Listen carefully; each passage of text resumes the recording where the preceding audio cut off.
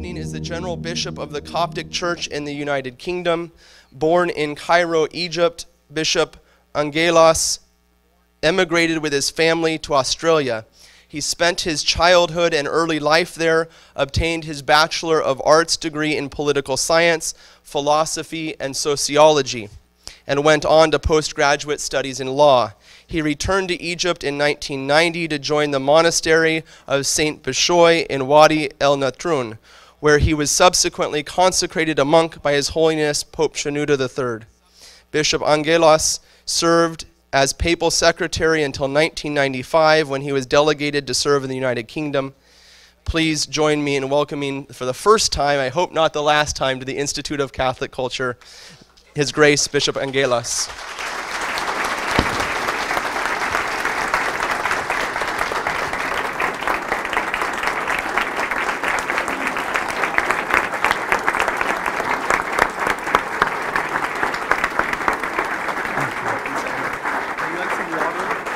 Yes, please. Yes, okay.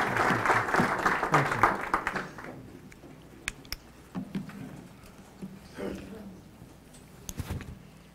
Thank you very much. I didn't realize that my most difficult challenge today would be how to get to the podium from my seat.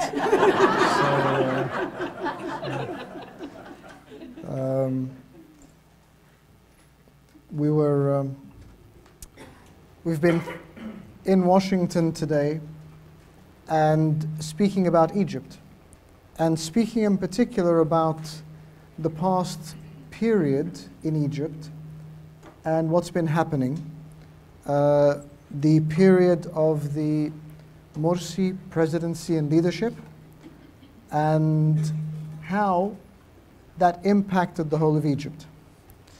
And I suppose I'm very thankful to the US government, because it wanted us to feel very much at home and create a backdrop and a context, and to make us feel like we were in the Morsi days of Egypt. Two things have happened today.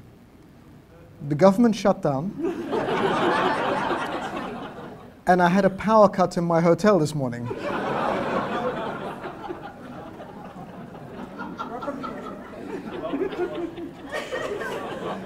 Never let it be said that there is a difference between the East and the West.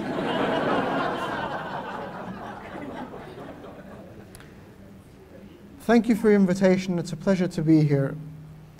It's a wonderful opportunity to be here, in particular that only a few months ago I accompanied the new head of our church, His Holiness Pope Tawadros II, who is the 117th successor of St. Mark the Apostle, on his historic visit to visit the head of the Roman Catholic Church, His Holiness Pope Francis, in Rome. And it was a wonderful meeting at the Vatican that marked the 40th anniversary to the day of the signing of the Christological agreement between our churches by the late Pope Paul VI and the late Pope Shenouda III in 1971. And it's a wonderful opportunity for common witness and for an understanding that while history has divided us, there is that which binds us. There is the knowledge of the incarnate Word living within the Holy Trinity. We all confess, our sacraments, our common heritage, the fathers of the Church, and there is so much else. Our contemporary common witness today. I know it's sometimes used as cliché, but what binds us and holds us together is well and truly greater than what divides us. And at this time, during which the world has so many conflicts and challenges, there is so much darkness, there are so many obstacles to a life of righteousness and truth, that we must honor the work that is done here in this place and the work that is done in so many other places around the world. And that is to witness to the presence of our Lord Jesus Christ in this world. We are sent and we are called, all of us, each and every one of us. I am just called in a different way to a different purpose, but we are all called. And we are all called to be a light in the world that needs that light. God would not call us to a ministry that was futile, and that God does not send us to a place in which we are not needed. And the fact that we are here in this world today together, confessing a common Lord and understanding our common desire to reach His kingdom, means that we all have a calling together to bring others to that understanding. Through our unity, because at the end of the day, the church is the body of Christ. And our Lord has promised us in the Gospel of St. John that there will be one day one flock to one shepherd. As we stand today, we are a divided flock. We are a fragmented body. But believing in what our Lord tells us, and knowing that our God is a God who maintains His promises, we know that that promise will be realized in the fullness of time. Whether that fullness of time is in our lifetimes or beyond is not for us to judge, but we work towards it, that the heart of God may rejoice, the glory of God may be revealed, and the promise of God through our work may be fulfilled.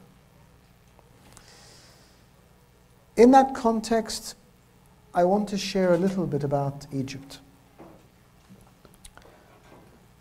I'm sure that everyone here knows what the word Coptic means. Coptic just means Egyptian. Many of you would deal with Roman, Russian Orthodox, Greek Orthodox, various other Orthodox churches. And Coptic just means Egyptian Orthodox. I was speaking to our friends here in Truro 2 days ago. It's been such a long time, I can't remember when it was. But I was explaining to them that I don't take shortcuts when I explain what Coptic is, because I was caught out once. I was driving to one of our parishes and I stopped at services to refuel my car. And a scruffily dressed gentleman with a rucksack and a sign pointing somewhere or other, who was asking for a ride, looked across the forecourt to me and said, "Good morning, Padre." And I said, "Good morning." He said, "So, which church are you from?" And I thought, too early in the day to go through the... As gracious a witness as I am, of course. Too early in the day to be going through the whole Greek, Russian, Byzantine explanation, so I'll take the easy route. I said, "I'm Egyptian Orthodox." He said, "Oh, so you're Coptic."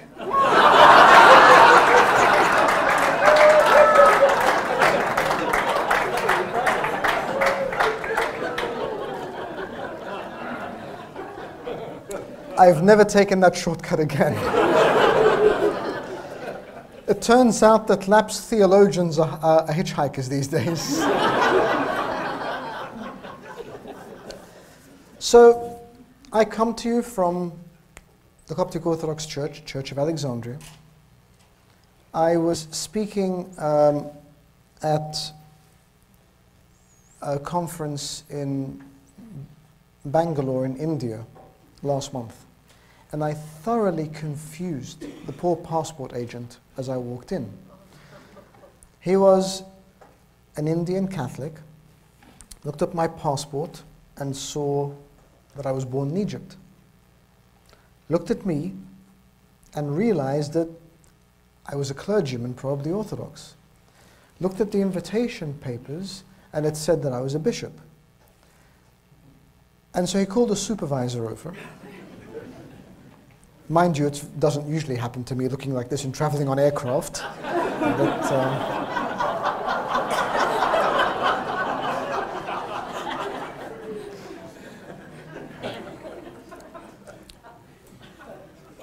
I'll tell you a side joke when I finish this one. So he called his supervisor, and he said, whispered something to him, and the supervisor came over and said, Father, welcome to India. And I said, thank you very much. He said, so you're a bishop? And I said, yes. He said, so you're Orthodox? I said, yes. Christian? I said, yes. He said, but are there Christians in Egypt? And I said, yes, actually, we have the largest Christian gathering in the Middle East in Egypt. We have, on our calculations, between 12 and 15 million Christians in Egypt. It is the largest Christian gathering in the Middle East, and the last real outpost of Christianity in the Middle East. 20 or 30 years ago, the Christian population in the Middle East made up 20% of the overall population. Today, even with the sizable Coptic presence, it makes up 5%. There has been an incredible drain from every country you can think of. Iraq, Syria, Lebanon, Libya, Palestinian territories, across the whole region. And that's why the presence of Egyptian Christians is so important. Because without it, we would have almost no Christians at all in the Middle East. And just one fact, that we as a church don't use the word diaspora, because diaspora means a huge exodus. A diaspora population is usually a sizable exodus from its own home presence, indigenous place. 90% of Coptic Christians still live in Egypt. And by God's grace, they are staying there. God has a special relationship with Egypt. In Isaiah 19, we read, "In that day will be an altar to the Lord in the midst of the land of Egypt, and a pillar to the Lord at its border." So God has sanctified Egypt from the start. It was sanctified not because it was greater than any other nation or better, but because Egypt became a place of refuge for the Lord himself. When the angel of the Lord spoke to Joseph in Matthew 2, he said, "Arise, take the young child and his mother, flee to Egypt,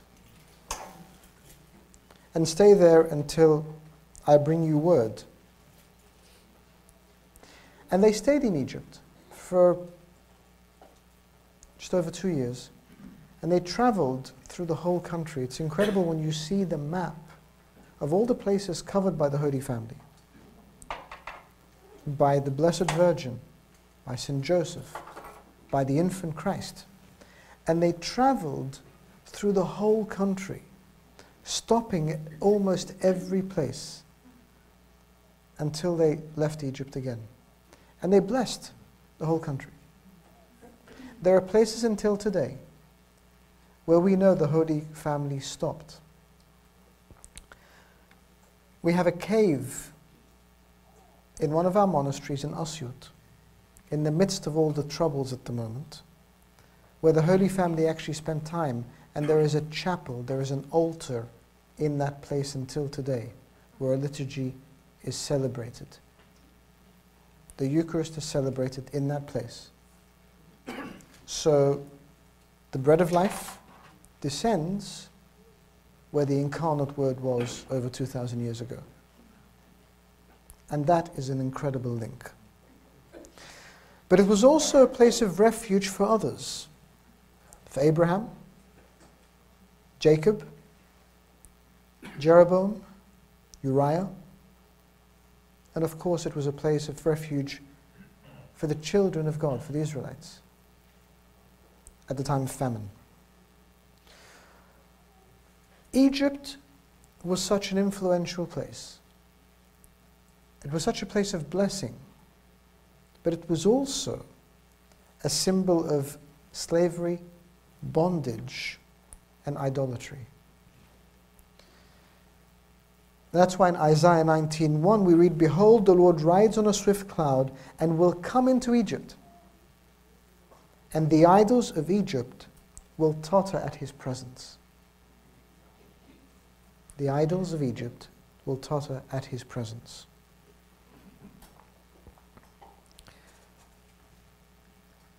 That was a historical reality. But if we look throughout history, Egypt continued through various parts of that history to be a place of slavery, bondage, and idolatry. And none more than our contemporary history. Why is Egypt where it is today? It's because modern day slavery, modern day bondage, modern day idolatry still exist.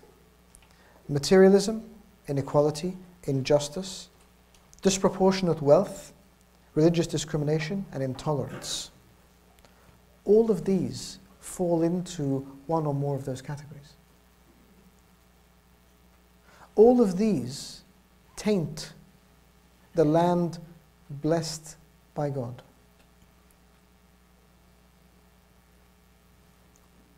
We start our calendar in the year 284 AD.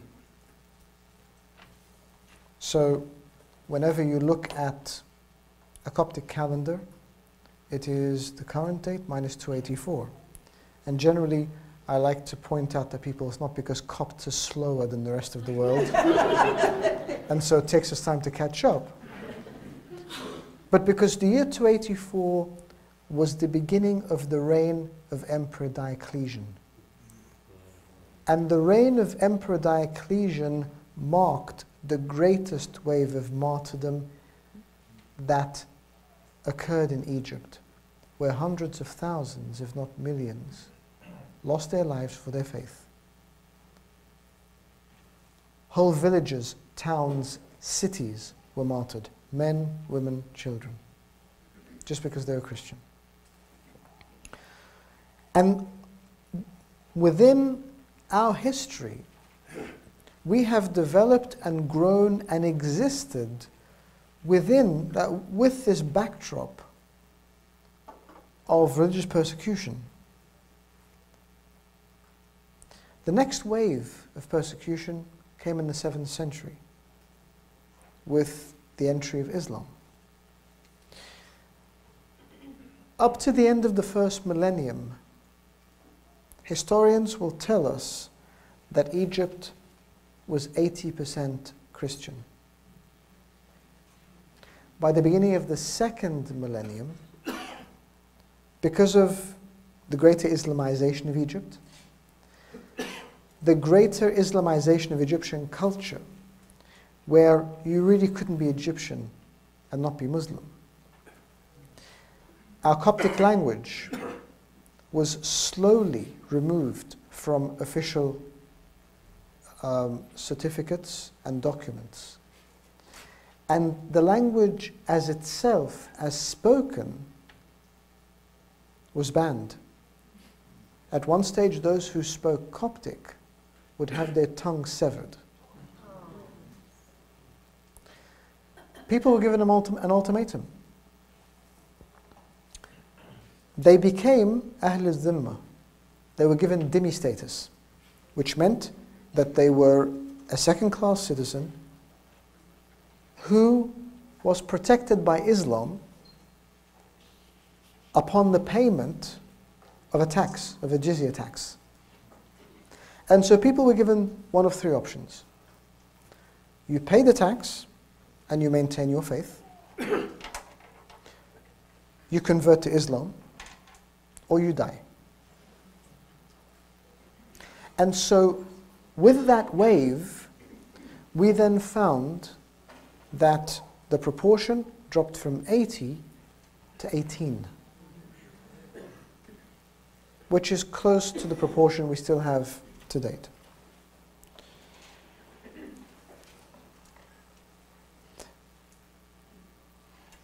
Egypt has always lived with martyrs. We didn't say what martyrdom is. It's part of our culture.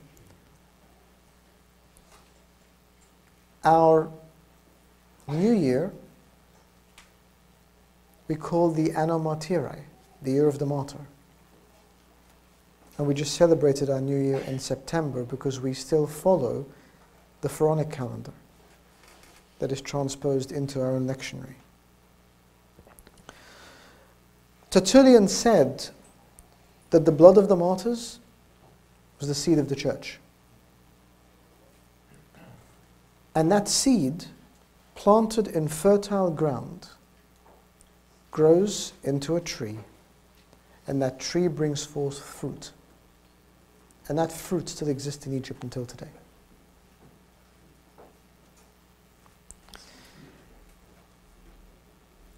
St. Clement of Alexandria says that we call martyrdom perfection, not because the man comes to the end of his life as others, but because he has exhibited the perfect work of love. Those who have lost their lives for their faith, and those who continue to lose their lives for their faith, whether in Egypt or anywhere else, are those, in the words of St. Clement, who have exhibited the perfect work of love. For indeed, what greater love is there? Not only to lay down your life for your friend, but to lay down our lives for the knowledge of our Savior.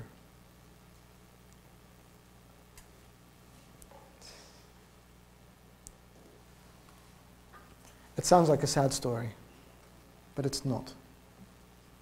I'm not here today to tell you that things are bad and Christians are suffering, and we're not at all.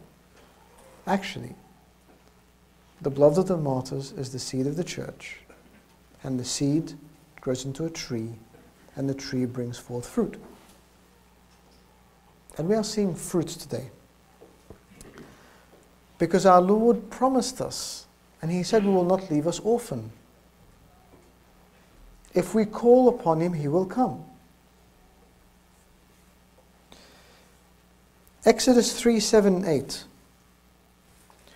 And the Lord said, "I have surely seen the oppression of my people who are in Egypt, and I have heard their cry because of their taskmasters, for I know their sorrows. So I have come down to deliver them out of the hand of the Egyptians, and to bring them up to the land, to a good and large land, to a land flowing with milk and honey."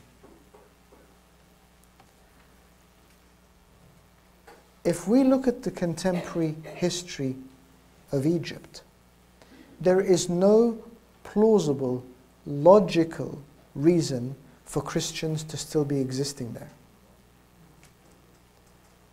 Demographically, it doesn't work. How do you have such a sizable Christian presence in an Islamic state within an inflamed Islamic region that through radicalization is becoming more and more intolerant, not only of Christians, but even of Muslims who do not see eye to eye with that fringe? How do the Christians remain? It is because I have surely seen the oppression of my people, and I have come after hearing their cry to support them, to strengthen them, and to be with them. The land of milk and honey is not a land of material prosperity. It is a land of spiritual flourishing. And throughout our history, the Coptic Orthodox Church has made 3 very significant contributions to Christianity and to the world. The first is monasticism, with the great monastic life and monastic orders, starting with St. Anthony the Great, St. Pachomius, St. Shenouda, St. Macarius, all the great fathers of the wilderness. I feel a certain warmth if I'm walking down the street or traveling in an airport and I see a monk, a nun, any celibate from any church, because I feel we have common roots in the deserts of Egypt. We all came from St. Anthony, his example. The great monastic fathers of the West, who went to Egypt and lived in the wilderness and came back and wrote their rules. St. Benedict, John Cassian, people who contributed to the Western monastic life. The second is the ecumenical life of the early church. The great fathers, Saint Athanasius, St. Cyril, people who contributed to the heritage of Christian living until today. The Athanasian Creed, the model of St. Cyril on the Christology and nature of our Lord Jesus Christ. All of these things that are still alive today. The third is martyrdom. Those who have laid down their life, that people like myself can still be here amongst you today. Because if the whole of Egypt had lost its faith, I wouldn't be here. And 15 million other people wouldn't be here either.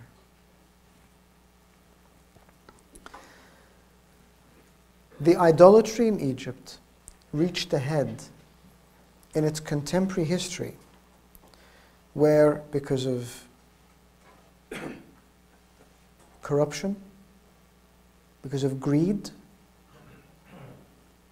people held on to power and they oppressed others. They persecuted, they marginalized, they ostracized. Egypt became fragmented, and some will tell you that that was a political tool of past regimes to divide and conquer.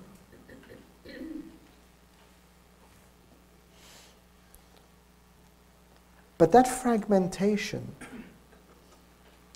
was in itself a tool to explain to others that while fragmented, God would never bless the country.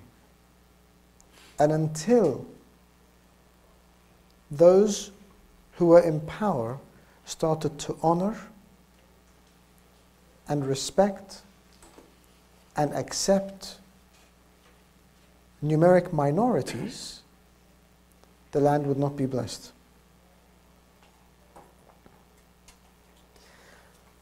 That never stopped Christians in Egypt from witnessing. Those burdens of history, that persecution,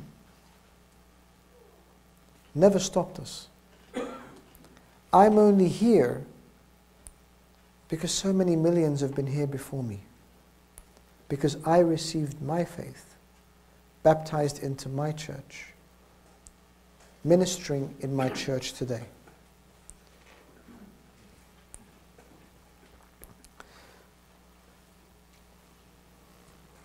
John Foster writes, when the Church of God is aroused to its obligation and duties and right faith to claim what Christ has promised, all things whatsoever, a revolution will take place. And that revolution took place. At the beginning of 2011, New Year's Eve, We have 3,000 churches in England, in Egypt. One of those churches, the Church of St. Mark and St. Peter in Alexandria, was conducting midnight prayers, and Coptic faithful would go to their parish to celebrate New Year's Eve. 31st of December, 2010. Just after midnight, a bomb erupted in the church, and people died, just because they decided to go and pray. Until then, there had not been large-scale demonstrations in Egypt. And I've heard this from political commentators who said that the great drive that hit the streets of Cairo in January of 2011, only weeks after that bomb, were inspired by the Coptic faithful who went out into the streets in Alexandria in those first days of that same year to call for justice and to explain their displeasure at what had happened. That gave Egypt confidence. And going from that point forward,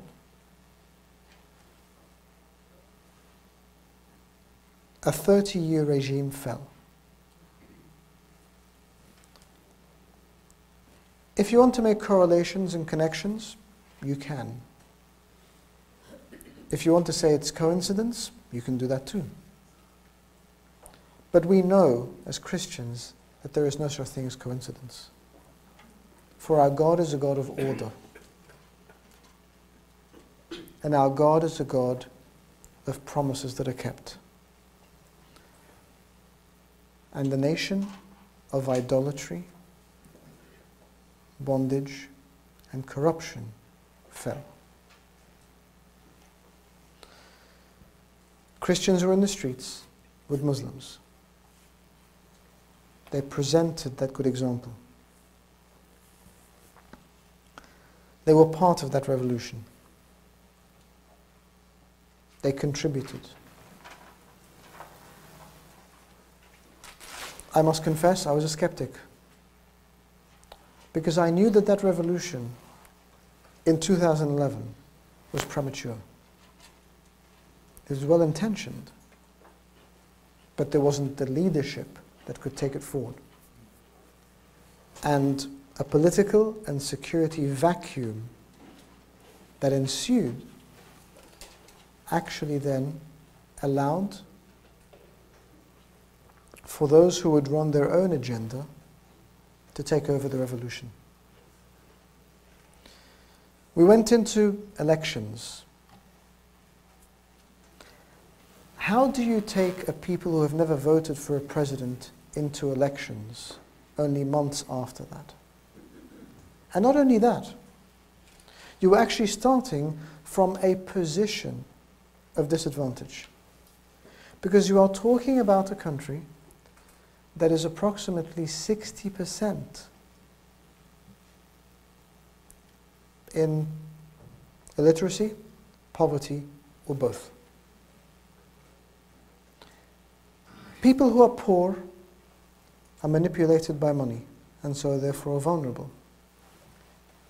People who are uneducated and literate are manipulated ideologically, and particularly through religion, and therefore are vulnerable.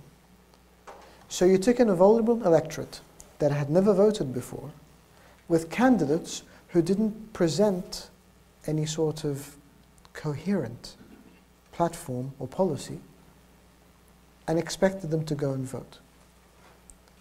Countries in the West have been doing democracy for centuries, and we still don't always get it right.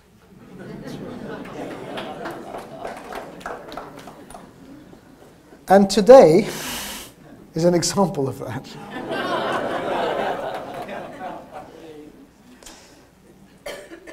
But that's where we were.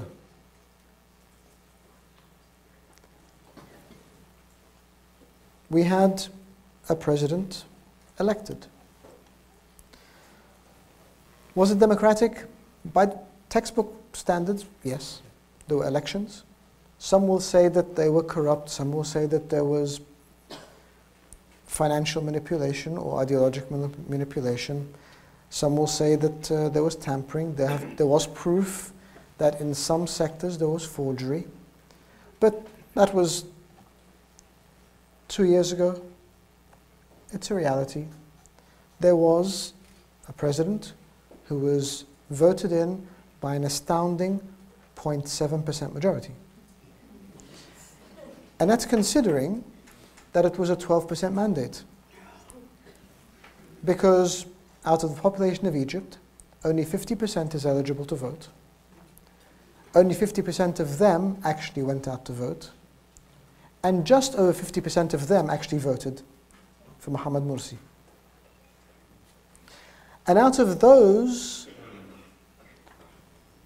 some voted for Islam because it was a Muslim president who was member of the Freedom and Justice Party, Muslim Brotherhood, and so therefore he was a righteous man in their eyes, who would give them the slogan of Al-Ikhwan, the Brotherhood, Al-Islam huwa al-hal, Islam is the solution.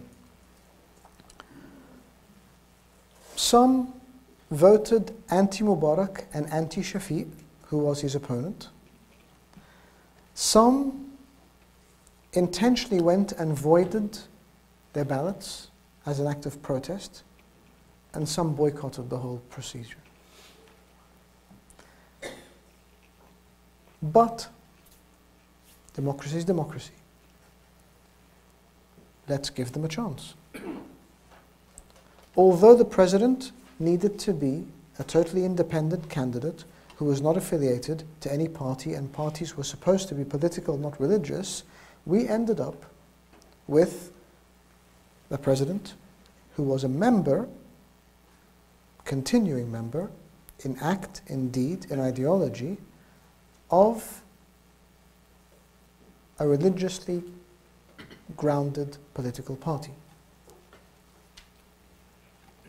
But we still thought, let's give them a chance, because there were promises. We will have a Christian vice president, we'll have a woman vice president. I will be a president for all Egyptians. Of course, politicians don't lie. Why are you laughing?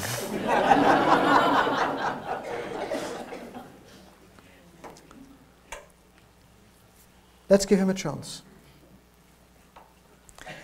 In 12 months, there was nothing done about most of the problems in Egypt, and many of them actually escalated. So towards the end of the presidency of Mohamed Morsi, the stock markets had fallen to a 5-year low. Unemployment was up to about 30%. GDP, in actual fact, had fallen. National debt had risen by 85%. Inflation had risen. Cost of living had risen. There were fuel shortages. There were power cuts. Crime had risen tenfold. Home invasions, abductions, hostage takings.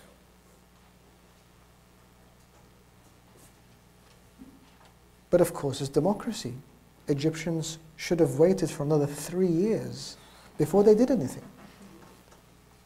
Ladies and gentlemen, democracy is not an entitlement. Democracy is a responsibility. And democratically elected officials are responsible to act responsibly.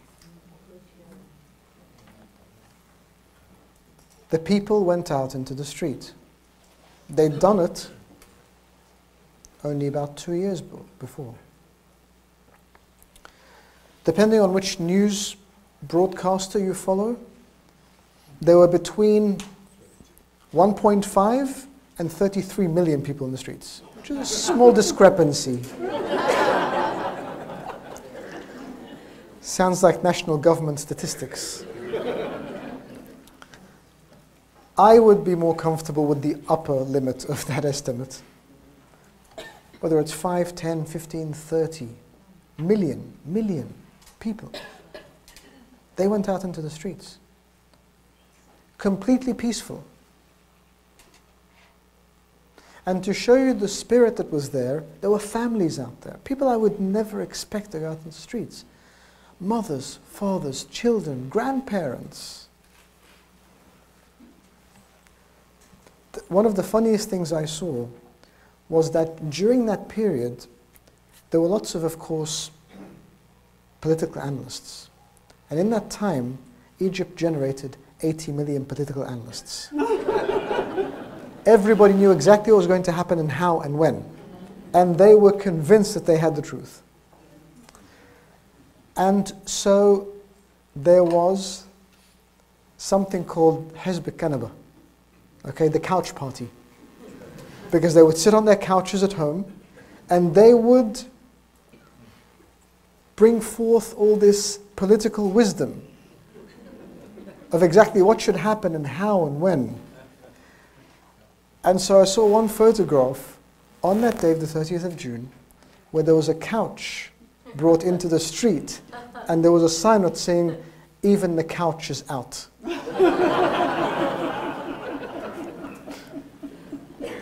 That was the sentiment. It was a joyful occasion.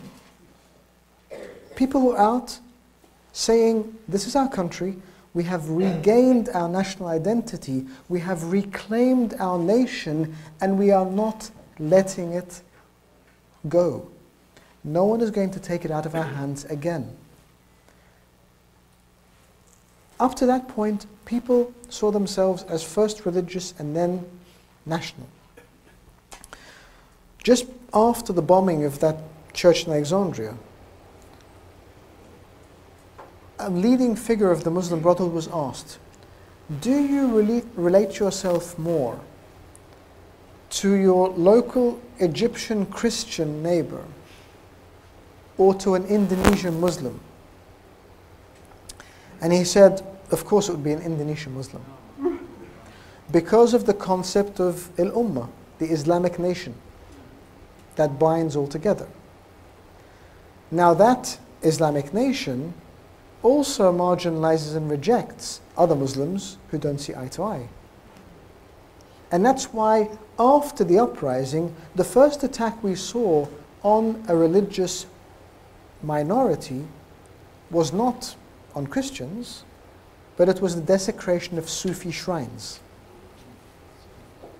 And just before the end of the Morsi period, we saw Shiite Muslims killed in the streets of Egypt because they were Shiites. We had leadership of the Muslim Brotherhood standing at the demonstrations in Cairo saying that it was the secularists in Tahrir Square who were the defilement of Egypt because they were not good Muslims.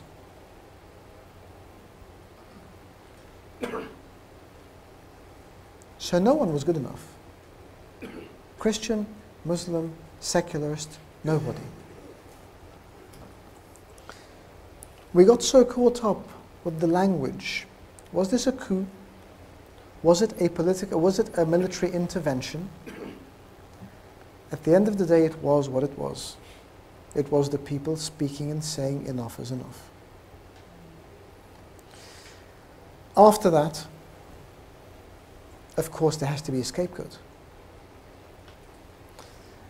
There were tragic scenes in Cairo as the pro-Morsi demonstrations were dispersed. And as a result, another unprecedented attack took place. 50 churches attacked, burnt in a space of 48 hours.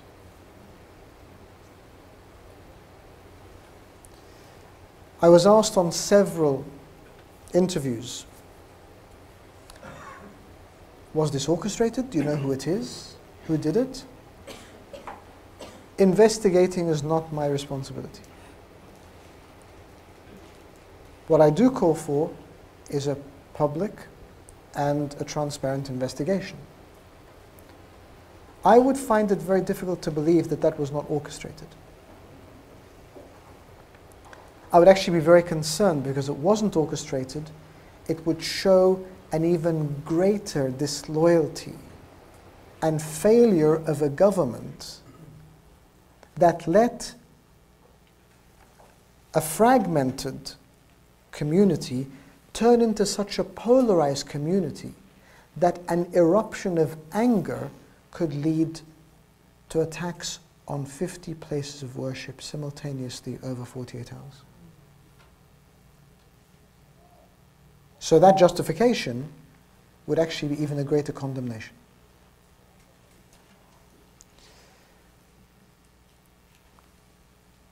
I spoke about Diocletian. So if we compare what happened in mid-August of this year to what happened during the reign of Diocletian, to what happened in the 7th century, it really is very, very little. So that wasn't strange for us, because as I said, I was a skeptic. I knew this would happen. I just thought it would happen much later down the line. What was astounding was the reaction of Christians. Not a single act of retaliation. Not a single act of vengeance. There's a small leaflet that will be handed to you as you leave. And on the back has a beautiful picture. On the front, if you look carefully, there's a picture of people standing and praying. They are praying in the burnt-out shell of a church. Because the church is not the building, the church is the people. And where 2 or 3 or more are gathered in my name, I shall be there with you. On the back, a beautiful picture of 2 young boys praying in the midst of that same church. Burnt, a shell, but still a place of worship. That is the resilience of Egypt's Christians. It comes from a long history of preparation. When Pope Tawadros was asked, "What are you as Christians going to do?" He said, "Nothing. This is our cross, we bear our cross. For he who does not bear his cross cannot be my disciple." He said, "This all happened, but as Christians we will not retaliate." In one village, really heartwarming story. In one village,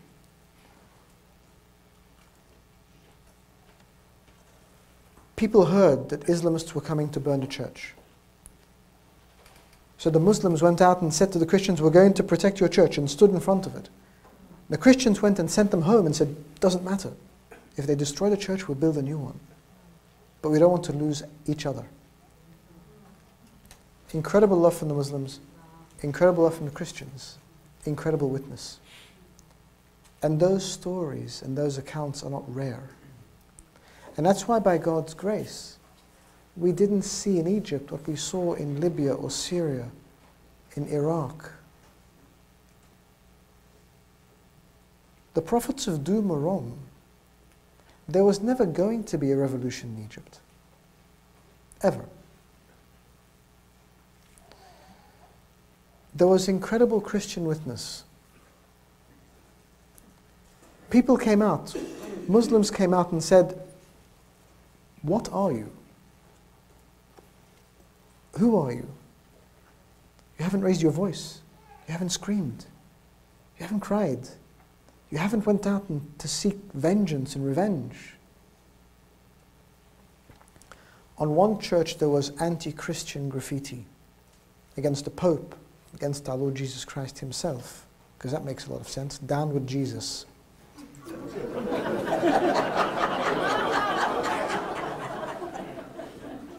That was offensive. Next to it, one of the Christian villagers had written, "Love your enemy." That is how they lived, and that's how they live until today.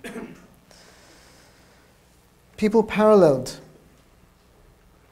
There was a transition of authority in the church when Pope Shenouda passed away, and there was a process of electing a new pope. And there was done with such grace, such love.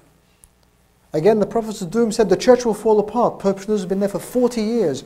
Once he goes, that's it. Power struggles, fractions, fractures, nothing. They saw a gracious transfer of power, paralleled with the turmoil that came in the choice of a new civil leader. And again, Christ shines in the midst.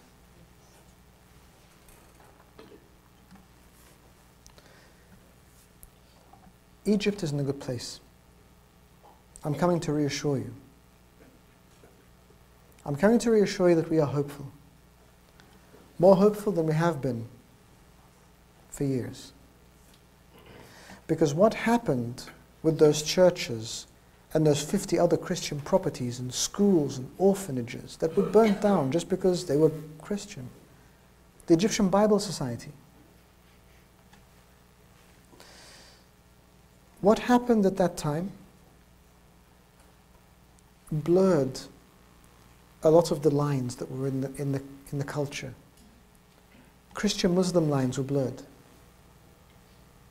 Religious, secular lines were blurred. People who came out into the streets in June and July were men and women, Christians and Muslims, young and old, religious and secular. But one line that became very clear was radicalism, extremism, fringe elements, and the rest of the society. And that line still stands until today. We grieve the death of every human being, Christian or Muslim or Islamist, because a life is a life, and every person is the image and likeness of God, even those who corrupt that image and that likeness. There is still hope for salvation in repentance and confession. Every life is sacred, and every life lost is a tragedy, and every mother grieving is heartbreaking, and every child orphaned is unacceptable.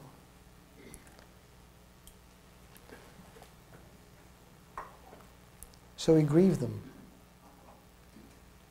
but we also look forward to a new Egypt. An Egypt that, with a new constitution, a new presence, accepts all, respects all, calls all to a unified justice, holds all accountable while honoring all. That's what it should be. I want to close with this one passage that I think epitomizes the Christians of Egypt, but also the Christians of Syria, and we pray for them during these days. I am so blessed and glad that you are here to hear about Egypt. But Egypt's okay. Those who are really in need of our prayers these days are our Syrian brethren, Christian and Muslim, Alawites, everyone. The destruction seen there is heartbreaking. So we pray for the community. We pray for those who have lost brethren, children, fathers, in Nigeria, in Pakistan, in Kenya.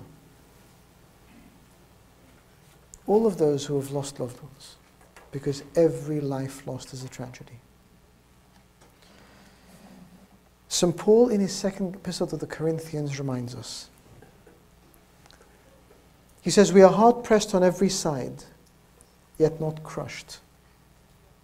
We are perplexed, but not in despair. Persecuted, but not forsaken. We are struck down, but we are not destroyed. Always carrying about in the body the dying of the Lord Jesus,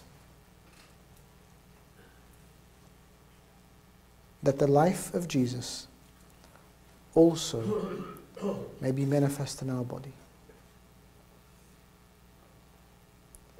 The life of Jesus is manifest in our body. The life of Jesus is manifest in Egypt. The life of Jesus is manifest in the Middle East. We pray for them. We pray for the region. We pray for peace in the world. We pray for direction and wisdom and grace, confident that the God who created us and created the world is the God who reconciles hearts, and the God who took flesh and died for humanity is the one who calls us all to oneness with him and rejoices in our response to that oneness. And glory be to God forever. Amen. Thank you, Sayyidina.